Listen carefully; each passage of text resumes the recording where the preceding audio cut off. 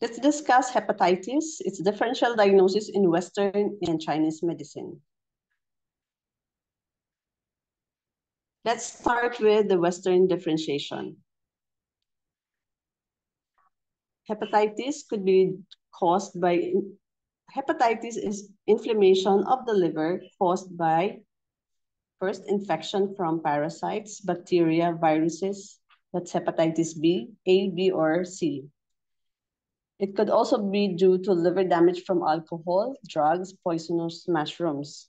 It could also be due to immune cells in the body attacking liver, causing autoimmune hepatitis.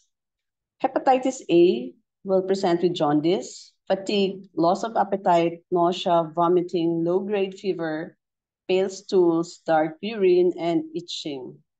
Hepatitis B will present with fatigue, malaise, aching joints, low-grade fever, nausea, vomiting, loss of appetite, abdominal pain, jaundice, and dark urine. Hepatitis C will present with jaundice, abdominal pain, fatigue, loss of appetite, nausea, vomiting, pale stools, low-grade fever, dark urine, itching, ascites, bleeding, varices from dilated veins in esophagus. Autoimmune hepatitis will present with dark urine, loss of appetite, fatigue, malaise, abdominal distension, itching, pale stools, nausea, and vomiting. Drug-induced hepatitis will present with jaundice, fatigue, loss of appetite, nausea, vomiting, abdominal pain, dark urine, diarrhea, and pale stools.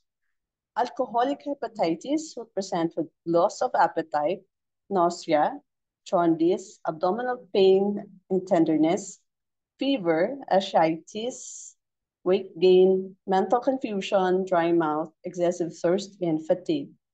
Common risk factors include intravenous drug use, multiple sexual partners, unprotected intercourse, contaminated foods, foreign travel, alcohol abuse, organ transplant recipient, HIV positive or having AIDS, blood transfusion before 1990, healthcare worker, and having a tattoo. Now let's go to the Chinese differentiation. Let's start with organ interrelationships. Let's look into the spleen and stomach, liver and gallbladder, the internal and external relationships. Liver and kidney in the Shang cycle, liver and spleen, spleen and kidney in the Ko cycle. TCM diagnosis of jaundice. If it's acute, developing quickly, it's due to damp heat. If developing slowly, it could be due to cold, damp, or spleen deficiency. If the jaundice is bright yellow or yellow-orange, it's due to damp heat.